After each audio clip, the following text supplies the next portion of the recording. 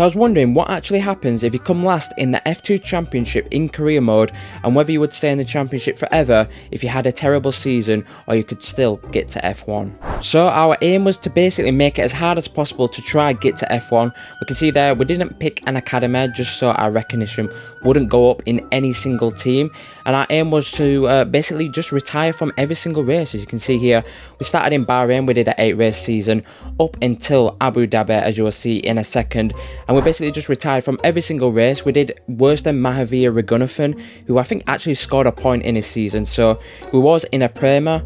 We retired from every single race, and you'll see what actually happens. We can see we come at the bottom there, we've passed Maldini. I believe Victor Martins actually managed to win the championship there, as you can see at the top, and we'll come on to the next screen soon, which you can see here. This is our level and our rating, and we've gone down to 57 rating, which I believe is the worst in the game.